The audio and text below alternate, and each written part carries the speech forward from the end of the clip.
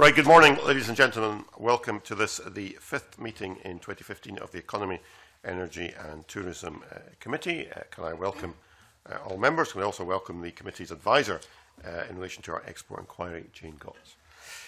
And can I remind everyone, please, to turn off or at least turn to silent all mobile phones and other electronic devices so they don't interfere with the sound equipment. Item 1 on the agenda, are members content that we take items 4 and 5 in private? Agreed. That's agreed. Thank you. Item 2 is the start, I suppose, of our inquiry on internationalisation of Scottish business. I'd like to welcome Iain McTaggart, who is the General Manager and Company Secretary for the Scottish Council for Development and Industry. Welcome, Iain. Thanks for coming along. We've got probably about an hour with you, Iain, to go over the questions the members want to ask. We've got your written submissions. I'm not intending to ask you to make an opening statement. We'll go straight into questions if that's all right.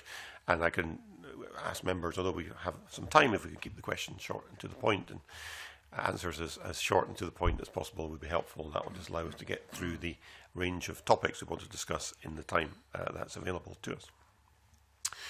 I wonder if I could start, Iain, by asking about some of the points made in the SCDI submission around this question of collaboration between government agencies, trade bodies and industry associations. And there's a bit of a sense from some of the written submissions we've received that the landscape is somewhat cluttered. There are different public bodies involved in trying to provide support. Is it clear where the support's coming from? For example, the Federation of Small Business told us in their submission that when they surveyed, 4 out of 10 of their members believed it was difficult to access government support for exporting. And yet we hear from government agencies that the support is there, people just need to ask for it. Similarly, there's a submission there from ADS, who are the trade body mainly for the defence industry, and they talk about how they feel there have been missed opportunities with Scottish Enterprise and SDI and the trade groups not working together as effectively as they should. And I wonder, could you just give us what your take is on that? Do we have too cluttered a landscape? Are people not working as well together as they should be? Well, I think there's probably a lot of good work ongoing, both in government and in other organisations, but it's just not joined up enough. And I think the prize to be won is so great. If we could collaborate more effectively, the challenges are great in terms of improving our export performance, in diversifying the range of industries and the numbers of companies that are involved in international trade. And I don't think government alone can do that. They certainly have a very key role to play and are playing. But I think the talk of collaboration, which has gone back a number of years, hasn't really been effected into something that's tangible in reality and is genuine collaboration. Whether that's because people are constrained by time, are very busy in terms of what they're doing, what they're charged with delivering, and haven't found the time and space to really sit down with all the key players. But I do feel, and I've read a number of the submissions, and there's expertise in all of these organisations that are submitting their views, that if we could find ways of joining that up effectively, it would help businesses, which is the most important point. And getting back to your observation that many companies just don't know where to go, I think is true. Companies will talk to the networks that they are part of already or have knowledge of, but if they get signposted too often to different agencies, they begin to lose heart, I'm sure. And it's at this early stage of intervention and supporting and signposting businesses to the correct sources of expertise at each stage that we could be much more effective in helping companies across Scotland. Sorry, carry on. And I think that also includes the professional services, the services like legal firms, accountancy firms, logistics companies, banks, credit insurance agencies. I get the sense that they're all very willing to be part of this debate and part of the solution, but there seems to be some need to integrate it more effectively. So what needs to be done to sort this out? I mean, where does the leadership need to come from? Well, first of all, I think we need to listen to what industry is saying. I think Scotland benefits from a lot of successful and established businesses who've done it all themselves, who are beyond the need for government help now, but are willing to contribute something back into the debate. So we should listen to them and listen to the small businesses who are in the early stages of finding their way through international trade aspirations, and try to find out what are the issues that they're really concerned about. It does come down to leadership, and I think our organisation, others like us, need to engage with government and vice versa to say that we need to raise the debate further. We need to talk about how we can create greater capacity to support Scottish businesses in this arena, and have that dialogue and have some concrete solutions coming out of that. I'll bring in Dennis Roberts. Maybe just following on from that, Iain, is I think it was basically the landscape, and it was suggested there was this plethora of agencies, to use the terminology that was there within the evidence. It suggested that maybe a single portal should be a single portal sort of be there in an effort to afford the signposting in a much more directive way. If that is to happen, who would actually set up this sort of central portal, this hub, and who would manage it? And who would pay for it? I don't think it's necessarily an easy solution to deliver. A single portal sounds good, sounds promising, but I think could be quite complex in arriving at agreement amongst all players as to where the areas of expertise lie, where the signposting should be. But I think it's worth spending the time to discuss that. I think in terms of managing that process, there would have to be clarity about what the responsibility for that was before anyone would really sort of volunteer to take that on board. Government resources are larger than the resources of other organisations, so there is an absolutely key role there for the government agencies to play a leading part in coordinating this kind of arrangement. But I think I wouldn't want to be definitive at this stage before there's been a discussion about the content of a portal as to who would... Yeah, there must have been some discussion already, though, in terms of, this has been a suggestion that's been brought forward. And also, with the comments within the Wilson Review, that a lot of, especially companies, don't know where to turn in the first place. So therefore, one solution would be to have this, wouldn't it? I know it's a key proposal in the Wilson Review, but to my knowledge, there hasn't been that detailed discussion about it subsequently. I think that still needs to happen, but I think it's still very worthwhile because it's an idea that many players have interest in and think could make significant progress, particularly in helping businesses. Do you think it would actually afford the SME sector a sort of more level playing field in terms of accessing information and direction if this were to happen? Because obviously I think to some extent maybe they don't have the same access to the information or don't know where to go at the moment. That seems to be what the evidence is suggesting. So if we went down that particular route, do you think this would afford the SMEs that sort of level playing field in terms of accessing information? I think it would certainly open up information, the availability of information for SMEs. The problem for them is that they have very limited time to search themselves for information, and they will probably still rely on some relationships that they have to guide them through that process. But I think it's right that the information should be open and as available and accessible as possible to all kinds of companies across all sectors and all sizes throughout all of Scotland, and that there is some kind of level playing field there. I think smaller companies will still need some kind of advisor to help take them through that process. But there are arrangements, obviously, with Business Gateway, for example, and other sort of local organisations. And I think we could have a multi-tiered approach, which gives companies the opportunity to navigate themselves. But I think we shouldn't be reliant on companies having to do all of that digging themselves. There should still be expertise available to help them with that process. Okay. So in your view, who should pay for it? Who should pay for it? Yeah, the single portal and manage it. I mean, I know you've said the discussions have to take place, but who do you think should pay for it? I think government should largely pay for it, but I think it could be a government-industry partnership as well. And something I'd like to see more of is genuine industry-led activity. So do you envisage taking a submission to government with that type of recommendation, after discussion, of course? I would say the Wilson Review kind of suggested that SCDI would take on the management of the portal. We haven't had extensive discussions about that, but I think we'd be very willing to find out what would be involved and whether we had the skills and the capability to deliver that effectively.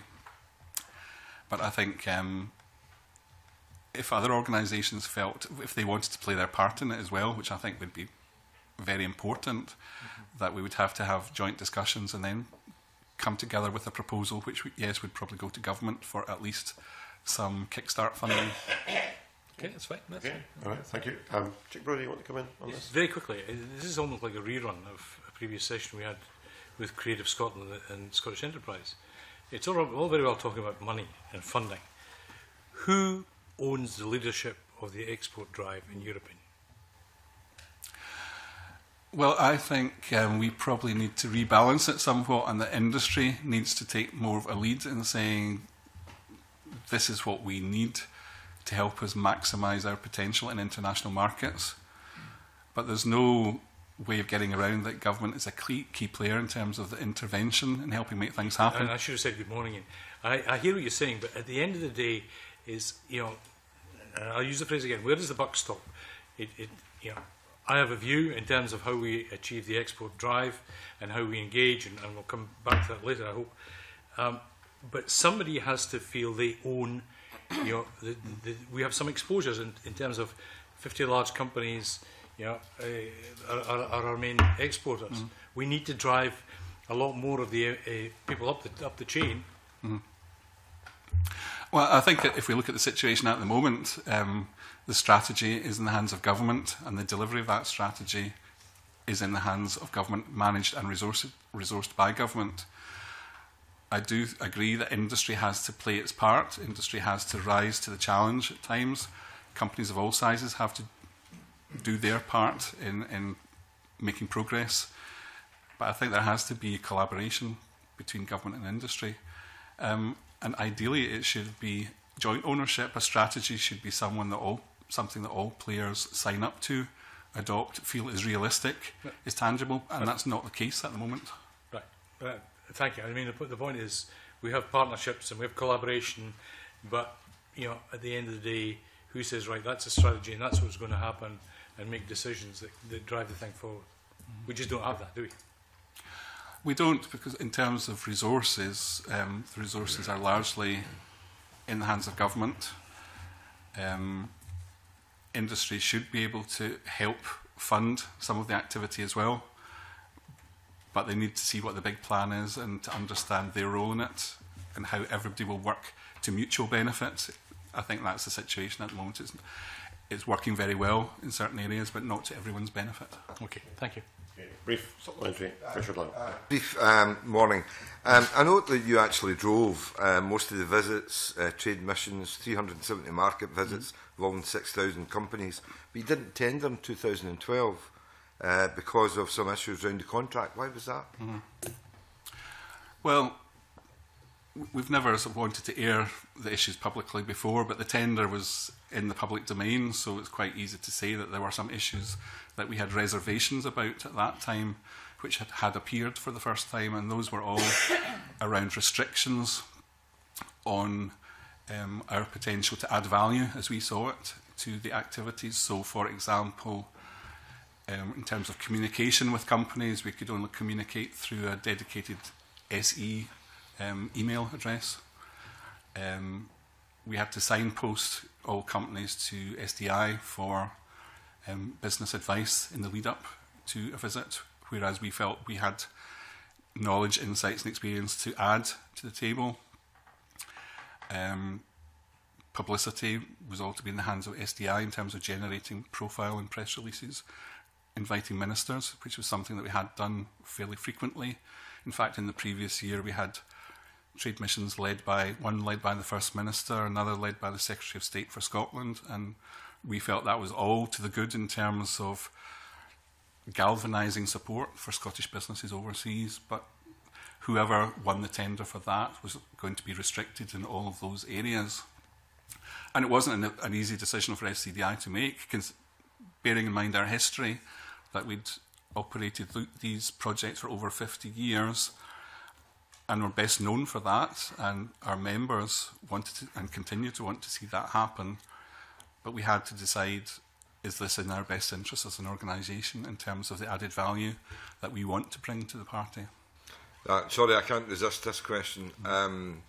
So do you feel you know that it's went down since your company or your organisation has went out the situation? I don't know what's happened, to be honest. In terms of other activity, I don't know whether what we did before has actually been displaced in terms of other projects led by government. It's actually quite difficult to find out on any portal what's happening. If I was a business sitting somewhere in Scotland who wanted to see a forward trade mission programme over the next 18 months from Scotland, I would find it very difficult to access that information. So yes, I think it's a pity for the businesses that we have dealt with across Scotland in those kind of projects. It was decided to leave it there at that time. We've worked with other organisations since, but in an ad hoc way, which is not sustainable. So although we were putting our own resources and management time into these projects, in addition, we couldn't fund continuing that kind of activity ourselves. So from our viewpoint, definitely a loss. And definitely a feeling of being squeezed out of that activity. Okay. I think Richard rather stole the ball from Lewis MacDonald, who was planning to ask about this, so we'll pass the ball back to Lewis.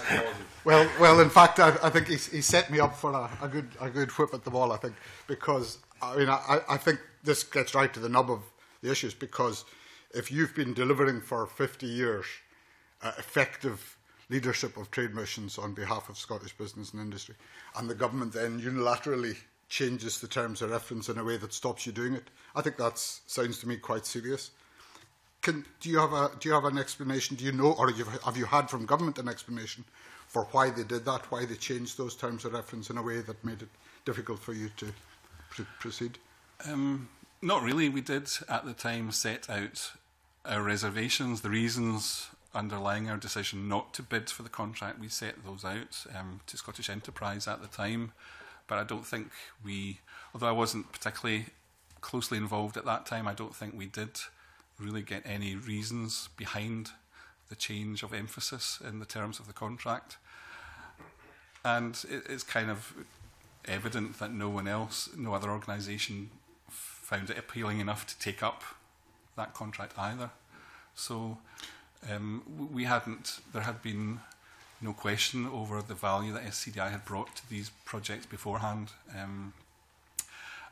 The funding is relatively modest as well, in terms of £50,000 a year to mount a series of 4 or 5 projects, including the funding available for companies participating. And the return on investment was the business achieved in terms of what companies were telling us directly about business that they had achieved, which was in the millions of pounds. I think over the lifetime of the contract, it was over £20 million businesses had said they had achieved as a result. So the contract was not let? Not to my knowledge. And therefore that valuable job that you'd done over that period of time simply ceased to be done from out with. As far as I can see, yes. I can't see that the same volume of activity has been undertaken in those 3 years. There obviously are still trade missions undertaken by Aberdeen Chamber of Commerce, for example, in their oil and gas expertise. As far as I can see, SDI are the key player in the trade mission delivery, and not aware that activity has been replaced. So in a sense, we stepped backwards. In terms of government-industry partnership, it was a step away from the kind of model of partnership that the likes of the Wilson Review is recommending we ought to I think it take certainly forward. felt like that from our point of view, yes. In the following paragraph of your submission, you also say, and I think it relates directly, that it's not possible to develop a forward programme offering market visit opportunities to aspiring exporters in the absence of core central funding. And now, is that another reference to the 50,000, or is that a reference to something else that's either disappeared or not been carried forward in the recent past? No, I think that's probably the same issue in terms of the sort of guaranteed funding resources to enable planning to take place over a 2 to 3 year horizon, which is ideal for companies. Because we did find that many companies started to look at markets that they wanted to visit and could see projects falling within the next 12 months or 24 months time frame, and they would build their activity around that, to be honest. And so does that mean, is it implicit in that, and I notice you also reference specific projects you've undertaken with local authorities, but is it implicit in that you believe one of the things that we need to promote Scottish exports is some kind of core central funding from Scottish government? Absolutely. And that's a gap in the market just now. Okay. Just before I move on from this, I just want to pick up one point about the history of SCDI, because you mentioned trade missions were led by Scottish government ministers and UK government ministers from the Scotland office. Has that continued since SCDI ceased their involvement in trade missions? I think Scottish ministers have led SDI organised trade missions. I'm not aware of the Scotland office being involved in recent years. I may be wrong, but to my knowledge, I'm not aware of any. And our point of view was that we were actually trying to get the best of all worlds by inviting ministers who were supporting the Scottish effort, and particularly as we're also relying on UKTI resources, the network globally, that was a very constructive way of generating profile and using these key figures to open doors on behalf of the delegations. And there's no doubt that works. The ministerial-led missions do open doors. So do you think SDI have frozen out UK government ministers, or is that just a conspiracy theory? I don't know the answer to that. I would imagine they would naturally, they work with Scottish government ministers closely, but they also work with UKTI, so I would think it was still in the interest of Scotland to have the opportunity to invite ministers from both governments whenever appropriate. Okay. I think Gordon MacDonald wants to make a point. Yeah, I was just wanting to ask a question. You said something about companies weren't aware of what trade missions, etc., and where to get support. If I picked you up correct, I've just, excuse me, convener, but I've just Googled SDI Scottish exporters, and I've also Googled support Scottish enterprise, support Scottish exporting. Both of them take me to the same page, which says, join a trade mission, overview, are you eligible, what's involved. It's got a phone number, it's got an email address. When we were away on the trade mission last week, it was clear that SDI and UKTI were working closely together, and the guest of honour at the chamber opening of the trade mission was actually Lord King. So I'm not sure where you're getting your information from, but from our experience, I wouldn't say that was correct. I'm happy to be corrected, because I did yesterday try to find a forward programme of trade missions and couldn't. But I'm not here to denigrate the good work that SDI are doing, because if you talk to companies that are supported by SDI, they're very positive in most cases about the support that they're getting. So, but what I guess what I'm saying is that even they have limited resources and can't do everything to satisfy all companies across Scotland. So that's where we come in wanting to complement the work that's already ongoing. But I take your point, and I do know that they work closely with UKTI, and we welcome that, because we do want all the resources that are available from government in Scotland and in the UK to be available to Scottish companies. Briefly, this is an important point, though, isn't it? That, I mean, UKTI has 10 times the staff, 6 times the number of offices around the world, access to export markets that SDI doesn't directly isn't directly represented in. Therefore, the ability, and Gordon is right to mention Tom King, but he was there with UKTI on their part of that mission. If Scottish exporters want support from UK government ministers, do you perceive that because it's only SDI that are working and there's not an industry input, that it's perhaps more difficult to obtain that? I think we have to make sure that we demonstrate we want that support. SCDI hosted a meeting with Lord Livingston, UKTI Trade and Investment Minister, last week. And there are definitely issues which UKTI can help with. If you look at the Scotch whisky industry, for example, they talk in their submission about trade policy being the main focus of the help that they need, and that tends to be at UK government and even at EU level, in fact. So it's a question of making sure that we can press on all the levers that are available to us to help us, whether it's with trade promotion activity or policy issues around free trade agreements or tariff barriers and so on, those kind of issues that UK government ministers can also help with. Okay, I think we need to move on. I'll bring in Joan McCullough. Thank you very much and good morning. You acknowledge in your submission the success of the client account-based approach of Scottish enterprise, but you also talk about the companies who are missing out on potential support because perhaps they're not as part of that client account-based approach, particularly SMEs. I represent the south of Scotland, and during our budget scrutiny, it emerged that the number of growth export companies in Dumfries and Galloway, for example, was 1.8% of the total in Scotland.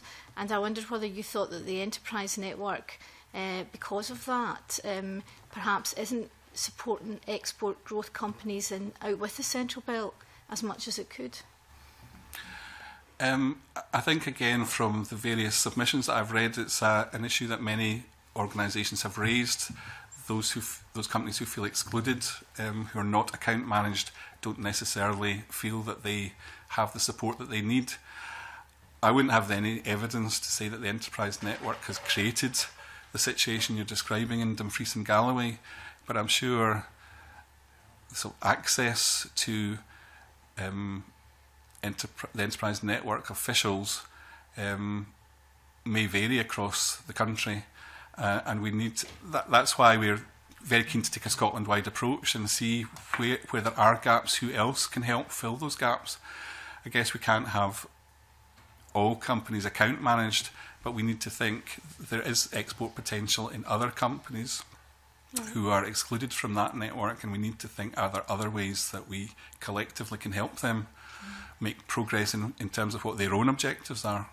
Within the Highlands and Islands enterprise network, obviously the threshold is lower in terms of company turnover for getting the support that they get from HIE, whereas in rural parts of the Scottish enterprise network, like the south of Scotland, the threshold is just the same as it would be for the Central Belt. And from the point of view of SMEs getting support to export, have you noticed a difference, say, for example, in rural parts of the Scottish enterprise network and the HIE geographical area?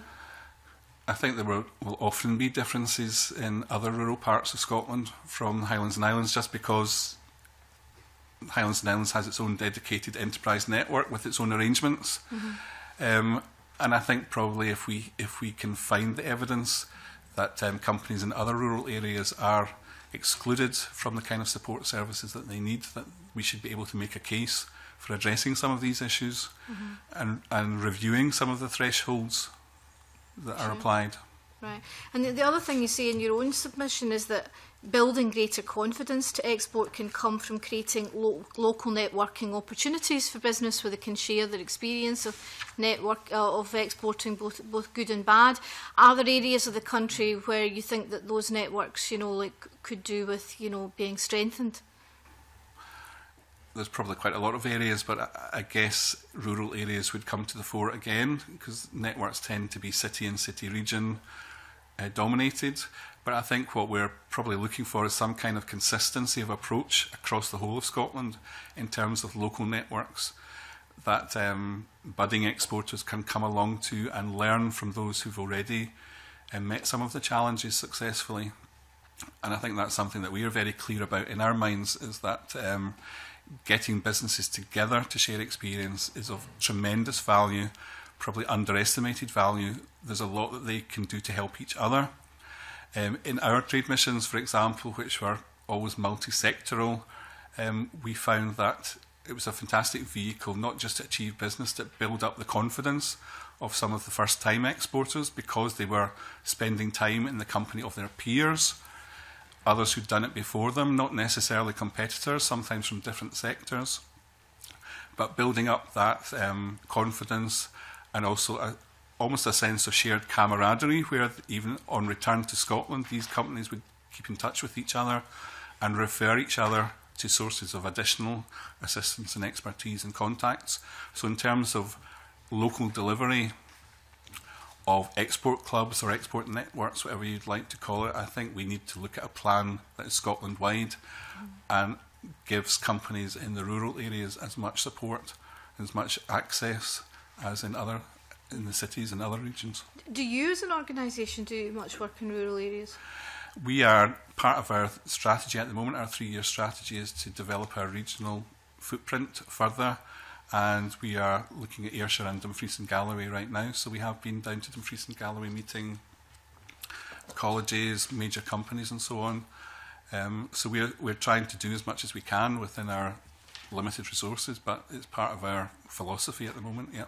Okay, and just finally, Convener, certainly when we took evidence from businesses in Perthshire, what struck me particularly was the number that said that a lot of their marketing was done through the internet. They didn't actually use advertising. The website, if you had an effective website, it was a great way to make contact with overseas clients.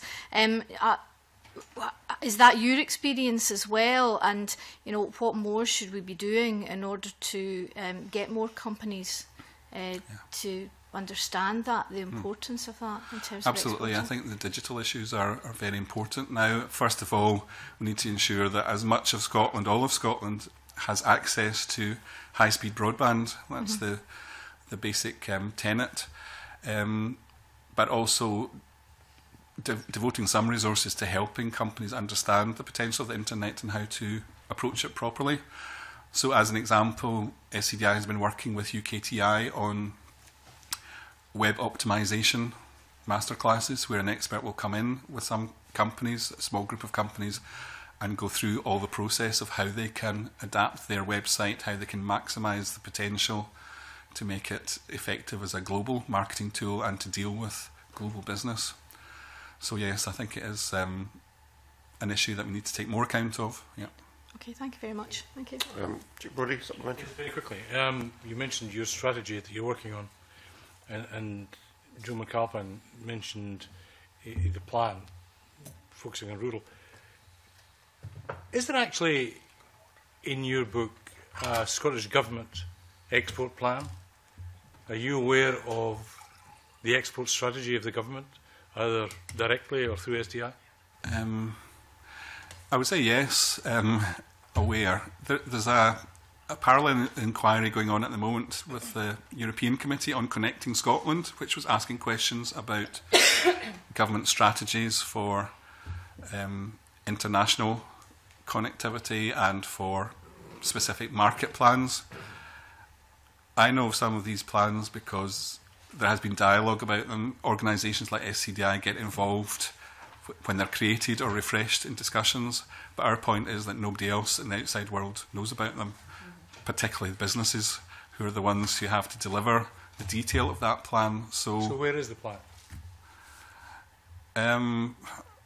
Well, Scottish Enterprise hold that plan in terms of their own strategy and the plan specifically for export targets for Scotland.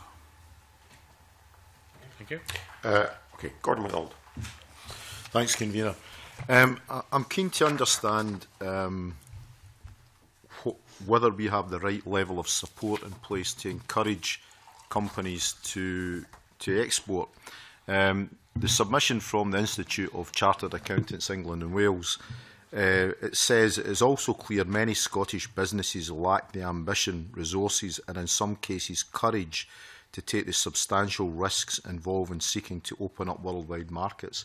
Now, given that you had some responsibility up to 2012 for encouraging companies to go on trade missions, why,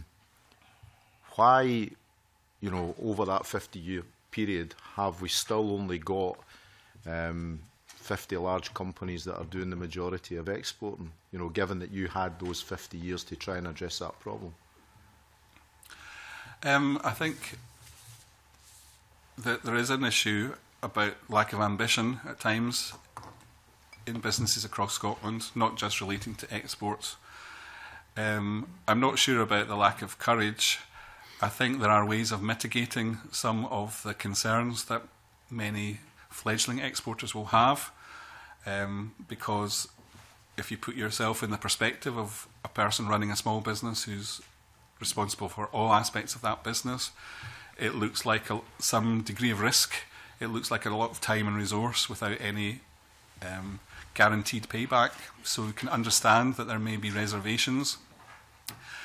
But that's where getting sort of professional advice and expertise into companies, talking to banks, credit insurance, talking to legal firms, talking to logistics companies to help them understand how they could deal with some of these issues would spur them on, hopefully, and give them a framework of support to build confidence in that respect.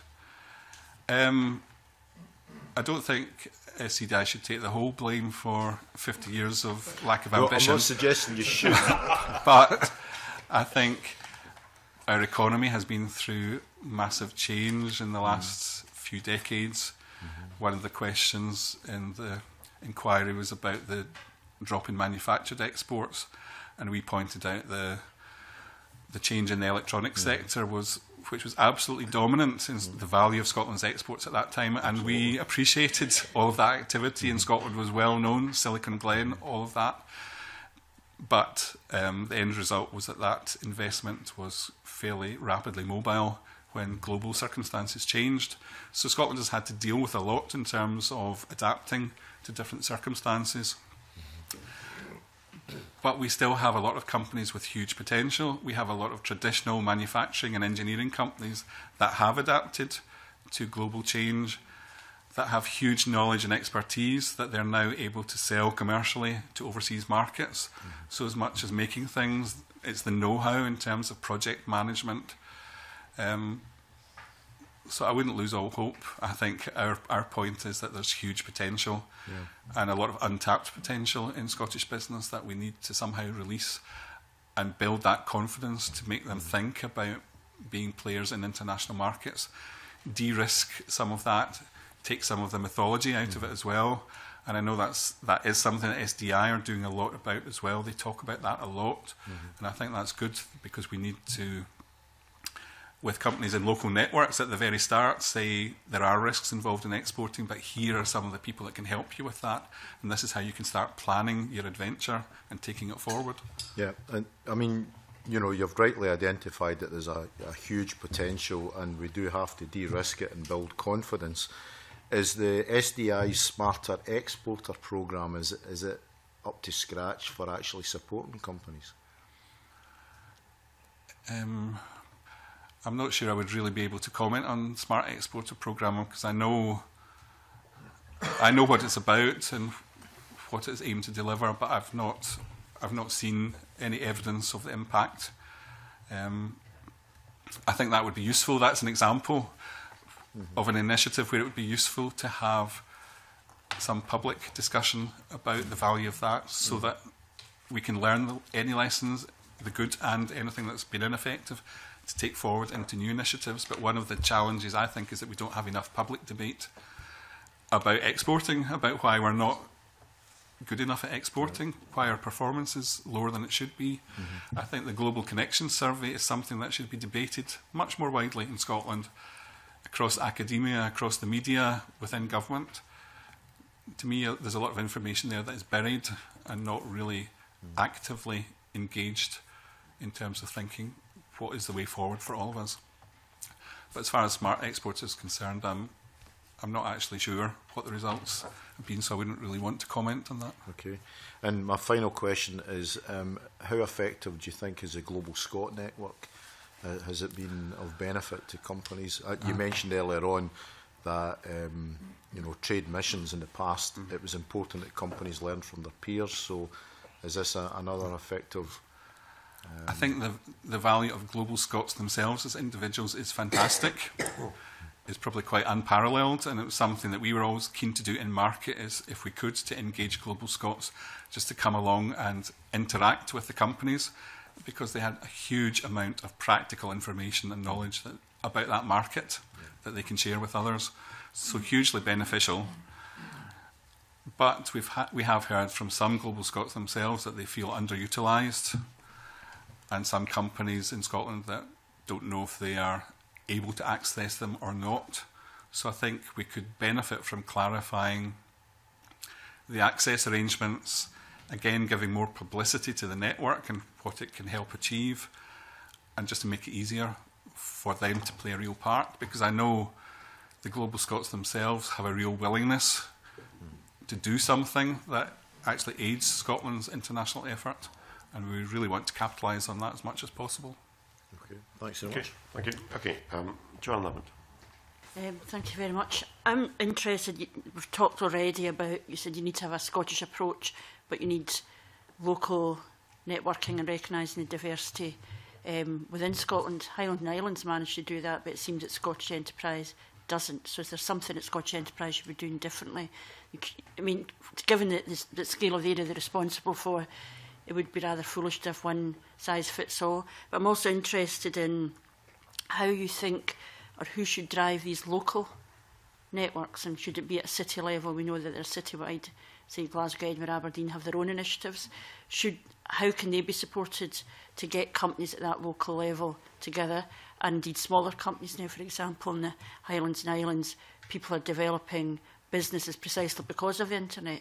So there's an opportunity to stabilise populations in some very fragile island communities because of that opportunity. How do you get those to work together? Because it feels as if it's almost all too small for Scottish Enterprise, but you're saying at the same time it does need to be done at a Scottish level. I think this is where it really does need to feed into a collaboration agenda if we want some kind of consistency of approach across Scotland while still allowing flexibility. I think it's the discussion between the Scottish Enterprise and others, whether the cities, whether SCDI, the Chambers of Commerce, Federation of Small Businesses, about how we resource that activity first of all, and then how we can arrange it to the best effect so that we can recognise local situations, local circumstances, but still give those companies access to the best advice and the best experience, and bring in experienced players to meet them, to discuss the challenges they faced, what succeeded, what didn't, because I firmly believe in my experience that businesses want more than anything else to hear from other businesses that have gone before them. Perhaps in the same sector, but not necessarily. There are still read-across issues across sectors. So I think it's part of the dialogue with Scottish Enterprise and others to say perhaps it's not something that Scottish Enterprise have the capacity or to deliver themselves or think is uppermost in their priorities, but how can we make sure that we're working together and others can get involved in delivering that across Scotland? I mean, is it something to do with the role that Scottish Enterprise has for itself? And we talked about perhaps perceived lack of ambition, and which is perhaps rather unfair if people don't have the confidence, but is part of it that Scottish Enterprise looks to see what's successful and supports it, rather than taking risk with supporting companies to take risk, which is quite a different kind of view. And does that therefore mean that there's whole loads of potential energy out there that the government agencies don't see as part of their responsibility? I think, to be fair to Scottish Enterprise, they do talk a lot about leadership and ambition as being absolutely key to maximising our exporting success. And they are working with very aspiring and ambitious companies. And I think it's probably a capacity issue that they they're working with the ones that they think will work most effectively, and they can't do all of it, and they can't do more of it. But I'm probably coming from the point of view that there are other organisations that can help complement their activity by becoming key players in those other areas. Because probably we can all agree in certain premises, and the issues of dealing with confidence and injecting ambition are something that we would probably all agree with, all organisations. So some of us can play an active role there where Scottish Enterprise don't have the capacity or don't think that's the priority in their agenda, dealing with smaller companies outside the account managed companies in their cohort of clients. Is there another role for your organisations like you to give the opportunities for businesses to be heard, but not just to support each other when they're thinking about exporting, but almost a stage before that, at a very early stage? How many of our young people think they would want to go into business at all? And if they were going to go into business, would they think about doing that kind of quite scary stuff? What are the kinds of things, I mean, do you think there's a role for yourself or other organisations, or is it government or who, that's perhaps going colleges, universities, schools or wherever to try and support where there is the enterprise agenda being developed? I think these are absolutely huge issues. There are huge challenges there and opportunities. And I think dealing with young people in terms of generating more of a global mindset, helping them understand their position in Scotland in a global world. Mm-hmm. Some of them might want to immediately get more involved in international business, for example. So it's giving them the tools that they can start learning from an early stage, working with SMEs, for example, working with international students who are in Scotland, which is a really untapped resource in terms of the additional benefits they could give SMEs. If you have Chinese or Brazilian students in Scotland, and an SME is looking to approach China or Brazil, it would be ideal to marry them up on a project basis with that international student, giving them a bit of professional experience, but they'd be bringing all of their cultural assets to the table in terms of their knowledge of that country, accelerating communication, opening doors for the company. I think there are so many challenges, and we would love to get involved in as many as possible, but I think that dealing with young people and building confidence is a key one. Is that mapped anywhere? I'm conscious that one local FE college does a lot of international business. Is there a means by which, for A, we know where that's happening, and B, then letting businesses know that these folk are there and there's some opportunity to come together? I think as far as the colleges are concerned, I would imagine Colleges Scotland probably do map that, because there are quite a number of colleges across Scotland that are very active internationally, that are running contracts overseas in terms of training personnel in oil and gas or whatever subject. So some of them have real expertise to offer. I think this is the dilemma. There is a huge amount of good work going on in the Scottish economy, but it's not joined up enough for people to know that it exists, first of all, and then to be able to share that good practice more widely. And I think that's something that we would all want to strive towards, really highlighting best practice rather than reinventing the wheel, and enabling that kind of cross-fertilisation of learning and ideas more easily. Can I just ask one very last point about joined up? It does strike me, we talk about government responsibility here, but obviously there's both the Scottish Government and the Scotland Office. What sense do you have of, in relation to this particular issue about supporting people to export and supporting business, what connections are there between Scottish Government and Scotland Office? Between them? Do you have a sense that they are working in a joint strategy? I would probably say prior to the referendum there wasn't a lot of evidence of that connectivity. I couldn't honestly say if that's changed since. But I think probably at the highest level there's a recognition that there's a lot to gain from the Scottish Government and UK government agencies collaborating effectively. But the point I'm making about the Scotland Office is a Scottish organisation, but it's also part of the UK government, so it's clearly got both resource and an understanding of business, as does the Scottish government. It would seem odd if they were in competition with each other rather than... I just wondered if you knew there were structures which brought them together. Is there a formal way in which they work together? You may not know that. I'm not aware of a structure, no.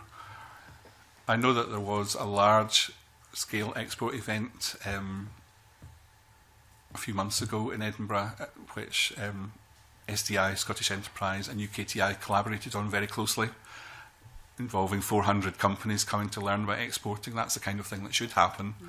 Scotland Office is very active in international business, in promoting services and so on. But I'm not aware of a formal structure. That's not to say it doesn't exist, and that dialogue goes on that I'm just not aware of.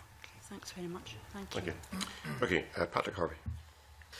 Thanks, Convener. Good morning. A few minutes ago you were talking about the way the Scottish economy has changed and the global context has changed over recent decades. I wanted to cast that forward a bit and look at the change that we need to be ready for, the change to come that we need to be engaging with. Quite a lot of your documents, SCDI's documents, are peppered with perhaps one of the most loosely used buzzwords in the world, sustainability, and indeed the Scottish Government's favourite oxymoron, sustainable economic growth.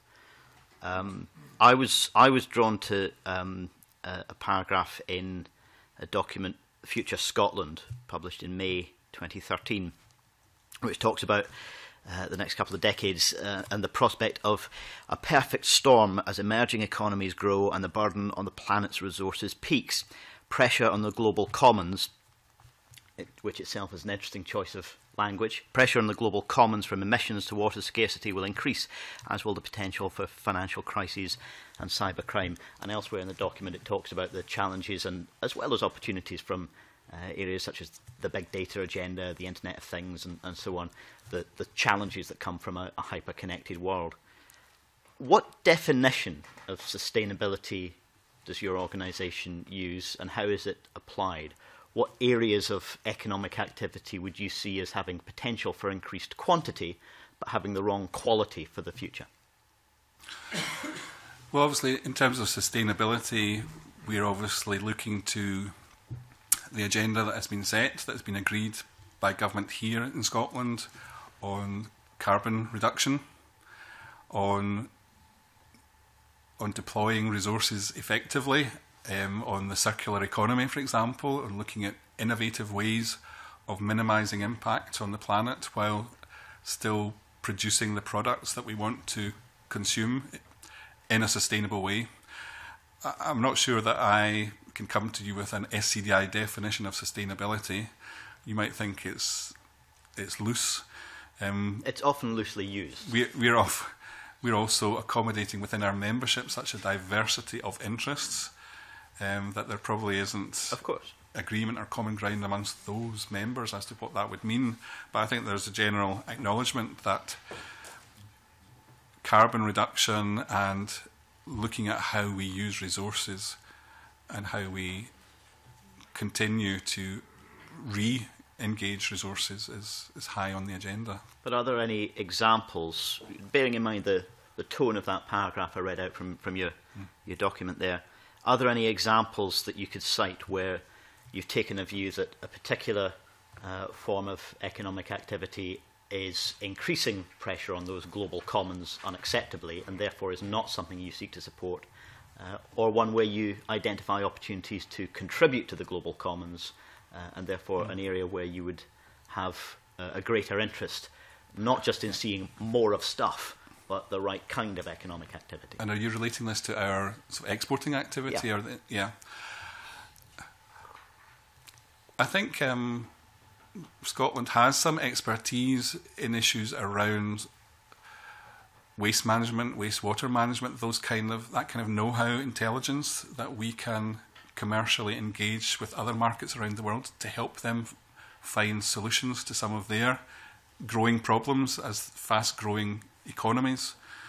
Obviously, the whole issue of pollution in rapidly industrialising countries is a key challenge, not just for that country, but globally.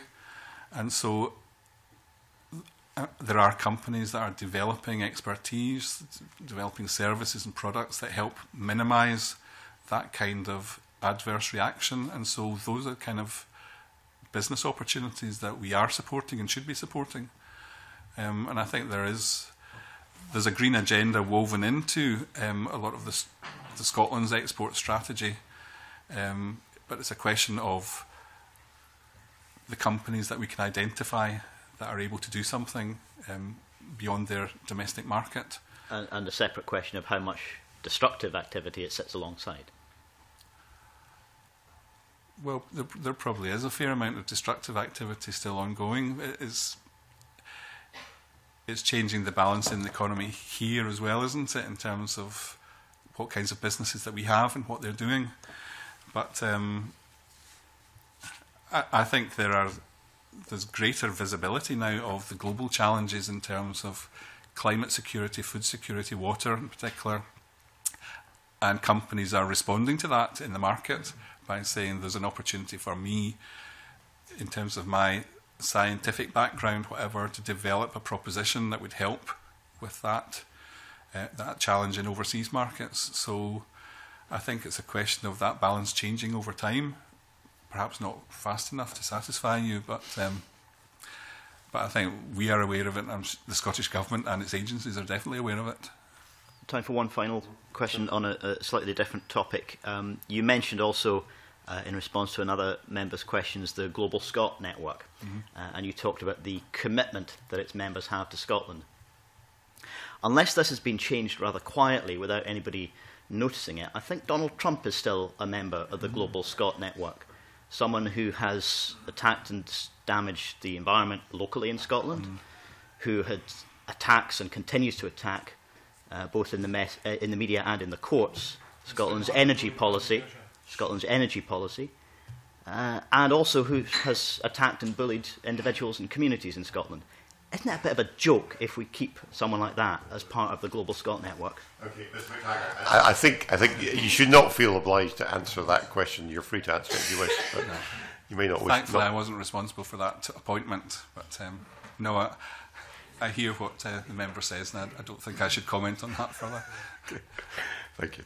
Okay, a couple more members want to come back in. Firstly, Lewis MacDonald. Yeah. Convener, a couple of things very quickly. First of all, on the balance of exporting, oil and gas, engineering, Scotch whisky, food, universities and colleges all do very well internationally. But in a way, their success highlights the failure of other sectors.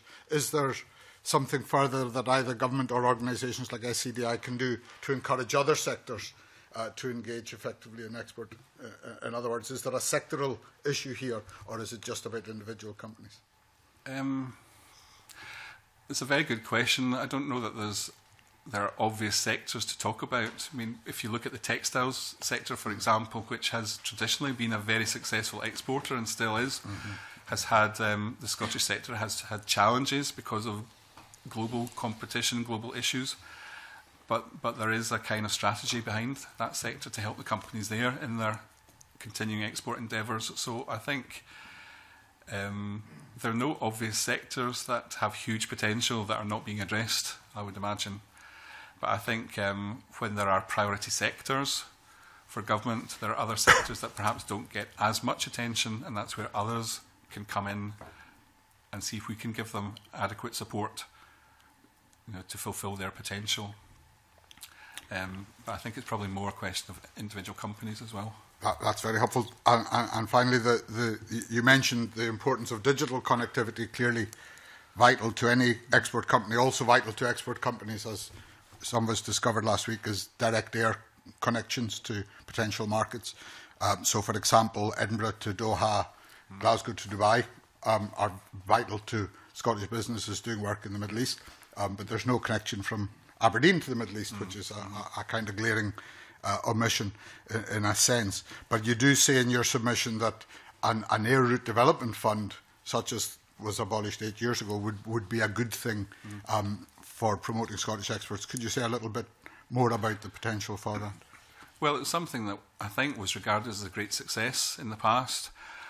We do appreciate that came up against EU rules, and we have to find ways of addressing that. But I think there are other examples, perhaps, in the European Union where such support is still given.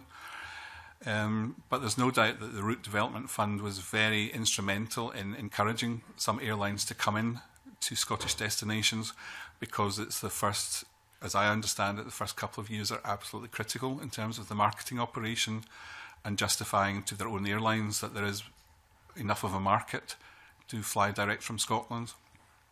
So that was absolutely critical in making the decision for some airlines to trial direct routes from Scotland. Yeah, and something that should be looked at again as a matter of importance. And SCDI would always take into account the needs of the North East and the Highlands and Islands as well, in terms of air connectivity to London, for example. It's absolutely crucial. So we need to keep firing on all fronts to raise that agenda. Thank you very much. Okay. Chair Brody. Two very quick questions. Following on from Joanne Lamont's question about, and you were talking about young people, can you tell me firstly what representations SCDI have made to the Home Office regarding their asinine strategy on visas? Because you know the Fresh Talent Initiative has gone, which would have encouraged young people, young international people to stay in Scotland and do the very things you were talking about. That's the first one. And the second question is, so SCDI have expressed doubt that the Scottish Government's target on exports will be met. Can you tell me why? I think doubt expressed in that paper wasn't based on any robust evidence. It was on the feeling that more about the state of some of the key markets that Scotland is exporting to, rather than saying that an ambitious target isn't going to be reached. I think it was particularly around the Eurozone markets, which have been quite challenging for Scottish exporters recently. But having said that, the latest export figures did indicate a 7% increase, which was very encouraging. So I guess there's still a lot to play for, and we wouldn't want to sort of downplay the opportunity to reach that target. So our comment was really on some of the difficulties in other economies. On the other issue, yes, we have made regular, continuous representations to the Home Office, to the Border Agency, because it's one of the key issues that we hear about regularly from our members, particularly in universities and colleges, issues around student visas and the opportunity for international students to continue working and contributing to the Scottish economy for a period longer. And we do absolutely agree that the Fresh Talent Initiative was a fantastic opportunity and a great success as far as we could see.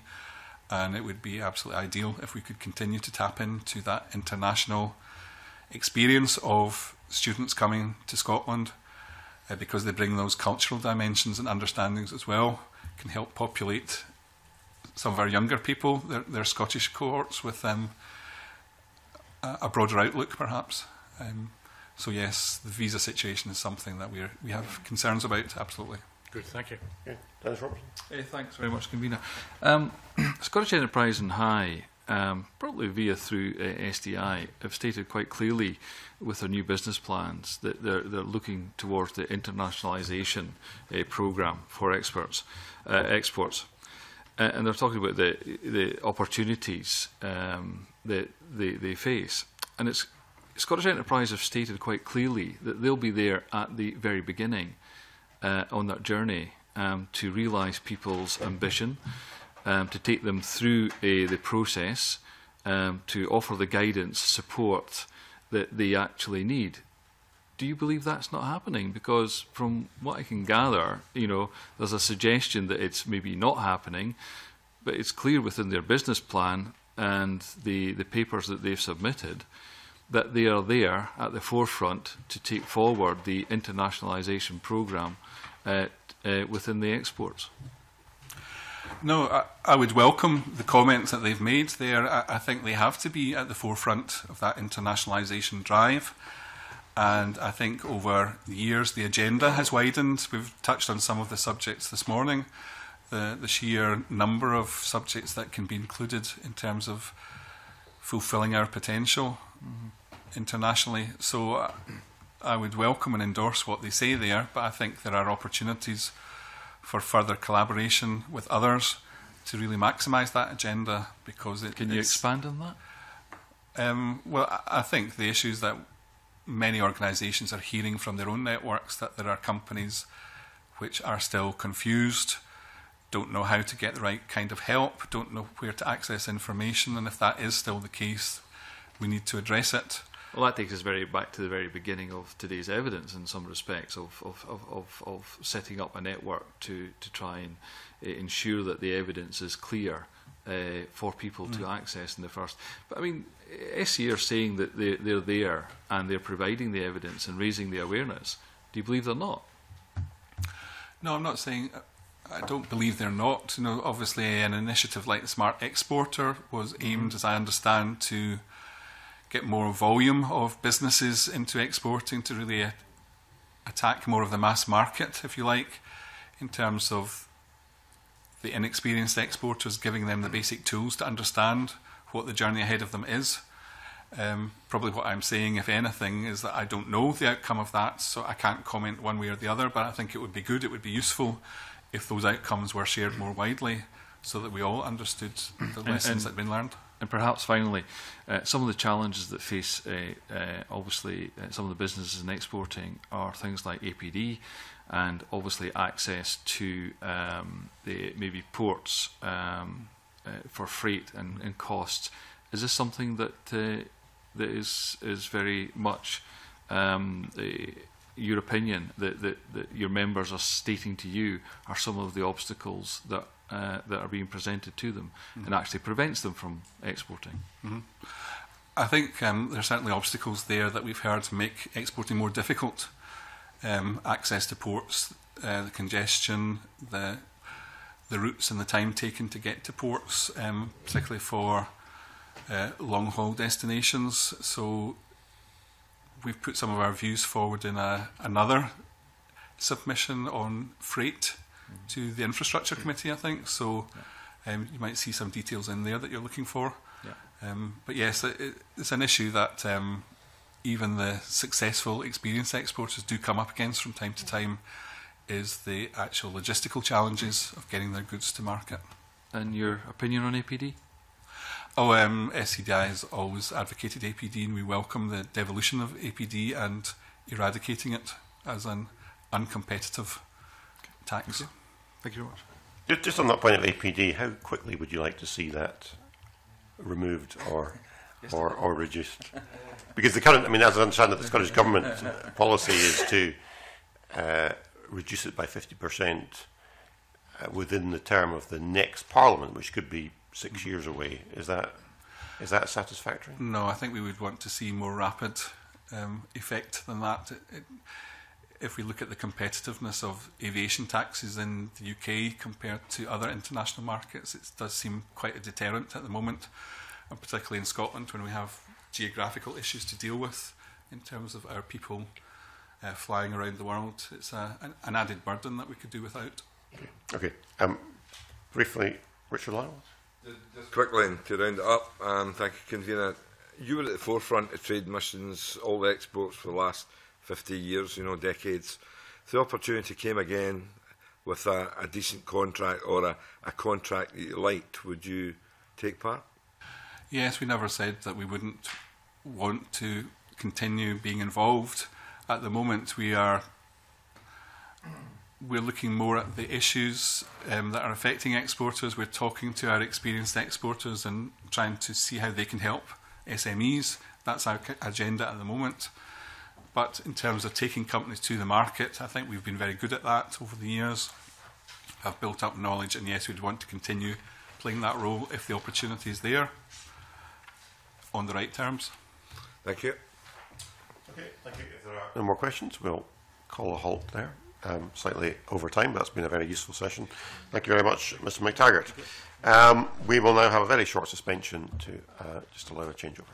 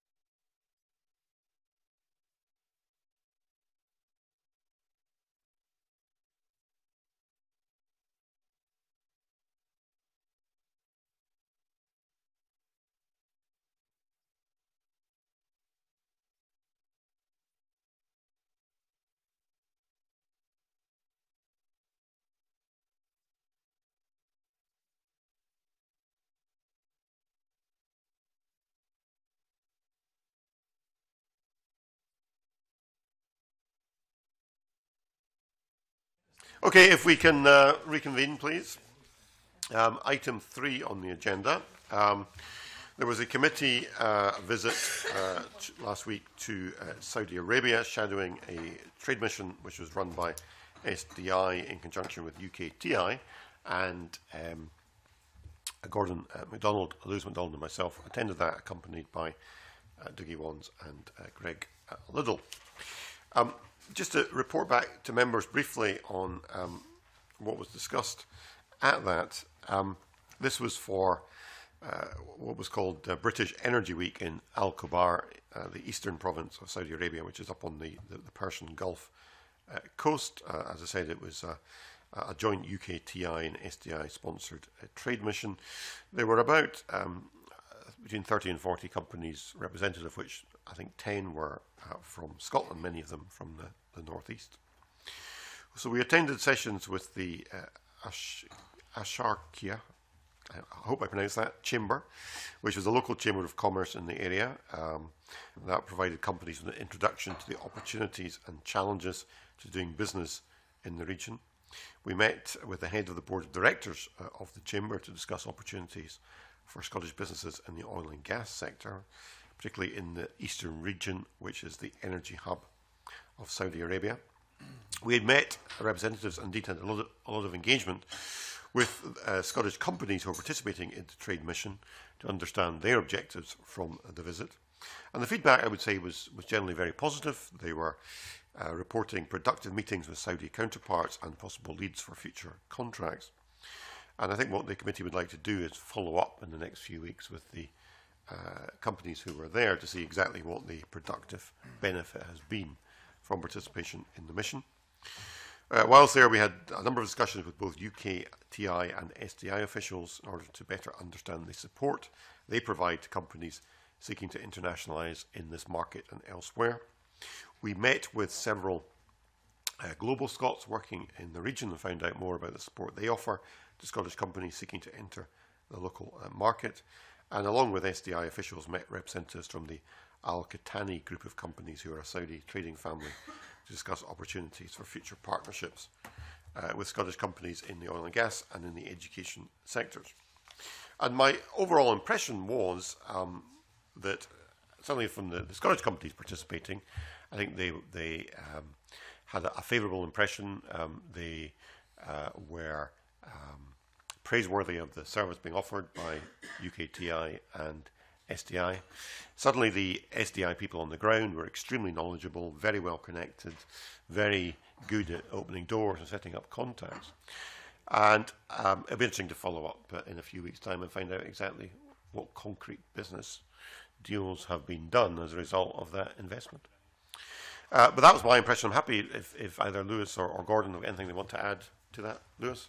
Yeah, a couple of things maybe that I would want to add, and I guess particularly in terms of some of the companies, and also some of the way in which the Saudi British Energy Week was organised. So there were a number of, I thought, very effective seminars for companies about how to trade. I was very surprised. There's an Aberdeen technology company called Caladyne, whose opening I spoke at some 12 years ago. And I was very surprised to discover that one of the Saudi Arabian businessmen, the general manager of Safawi, who addressed one of our conference sessions, was the new owner of Caladyne, having bought it over Christmas. So I thought that was one of the interesting things, was the way in which trade and investment is flowing in both directions. I was also struck, and there were clearly other Aberdeen companies like ASCO and Rayburn there that those of us, Dennis, I'm sure, will know as well in the northeast. But I was also struck by a couple of the less obvious participants. Sarah Galbraith, who's a Scottish businesswoman, although based in Cheshire and there with UKTI, but she was there to seek work in training women, Saudi Arabian women, in taking lead roles in business. That's a very new departure in Saudi Arabia, and I think very welcome. Angela Mathis was there again from Edinburgh with looking to promote high-tech solutions across a range of industries. So I think I was struck by the fact that, although rightly there was a large focus on oil and gas, and there are obviously opportunities there in oil and gas, I was struck by the broad range of interests and also the sign of some progressive change within the Saudi Arabian economy, which is welcome. Okay, thank you. Gordon?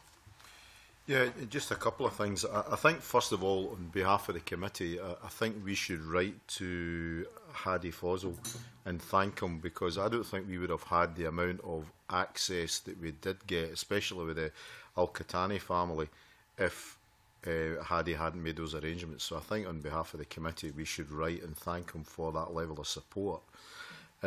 Secondly, it was clear from the Saudis that they weren't interested in people that wanted to sell them standard products at a discount price. The term that came across very often was Saudiization, I think it was, where they were fed up, having had oil for 75 years, that they weren't making more of the profit further down the line where the manufacturing was coming out. So what they're looking for is companies who are innovative and who are willing to put down roots in Saudi to employ highly skilled Saudi individuals. And we saw, the thing that frightens me and should frighten a lot of exporters at the moment is the development that's taking place in Jamal. We heard about the joint venture with the Dow Chemical Company of America, where there is a new chemical plant being built, which will be one of the most efficient in the world. It's coming on stream next year, and it's costing, was it 30 billion or something like that? And it's in a situation where it will take the raw materials, produce the chemicals, and then move on to the next stage of producing paint, plastics, cosmetics, the works, to export abroad. So not only will a lot of companies who currently provide that those items to the Saudi market will lose that market share, they will then have to compete with one of the most modern, efficient plants in the world that's being produced and coming on stream next year, which will eat into their market. So it's a huge danger for a lot of companies, I think. Yeah. Okay, thanks for that. Any questions you want to make about this? Okay, thank you. I should also just mention briefly, I think two members, Gordon and myself, on Monday visited Grangemouth. And we visited the Fourth Ports operation at Grangemouth, and then met with W.H. Malcolm, the transport company, which was a very interesting visit, and that was done jointly with the ITI committee, and it was very useful, and I'm sure we'll be reporting back on that in due course. Okay, well, at that we will now move into private session.